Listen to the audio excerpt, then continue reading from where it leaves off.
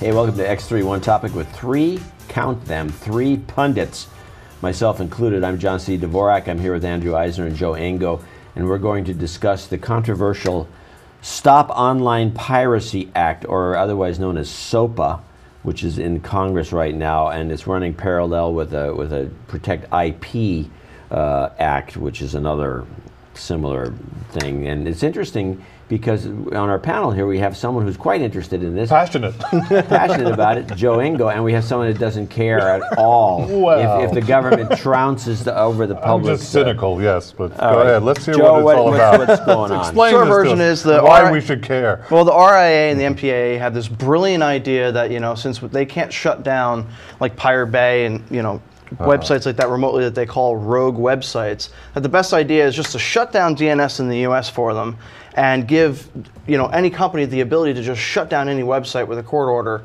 and shut down without their a court DNS. order. Correct. I'm sorry. Without a court order. So in other words, if they don't like you, Eisner, Eisner.com is out. And they say, well, I don't know, he played a YouTube video that had a Justin Bieber clip in it. Shut him down. Man, they could shut you down. Yeah, First website to go under, Twitter, gone overnight. Yeah, guaranteed. Followed by YouTube. Why wouldn't it happen? Well, first of all, because if somebody makes a claim, they're just going to shut it down. First of all, it's not going to happen. And I don't think either of these laws is going to pass because it has weird support. I agree, but it also has some interesting people against it. Well, it has a lot of people against it. Well, I'm talking about more than Al Franken. Al Franken is for it. No. Yes. How could that be? That's what I was wondering myself, because he's from Hollywood. Huge donations. Or he doesn't understand. That's the problem when the government gets involved in these things is they're just totally clueless about how any technology works. So they're totally at them, influenced by any lobbyist that comes along. Well, it's not even a lobbyist. They'll have a hearing. Yeah. And they'll bring in a lobbyist to talk at the hearing. That's right. Or some guy who's a stooge. That's right. Well, that was the great thing about the hearings, is that there was only one person that was against it that was allowed there. There was like 10 other people that were speaking that were for it. Yeah. And it was closed from the public, so nobody has any idea what happened behind closed doors. Well, that's not turning into a soap opera. That's not right. So this is what? Do we have any idea how far along this has gone? So they're supposedly going to be taking a vote after Thanksgiving. So, but we have no idea what the progress is because it's behind closed doors. When after Thanksgiving? They haven't specified, but it should be within the next couple of weeks. Well, I guess I'll have to write a column on this after all. Didn't think it was going to even get out of committee. But what are they voting on in a week?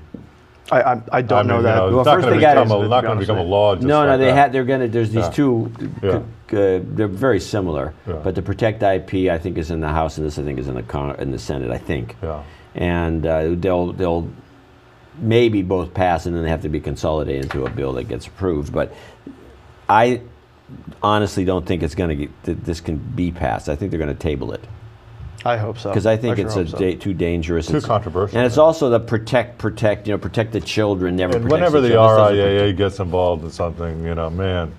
Well, and another thing that's interesting about this one is the banks somehow are going to get screwed in this deal because there's some banking angle, and if the banks are involved, the banks aren't going to let this bill pass because it's going to somehow they're going to have to do some extra paperwork or something.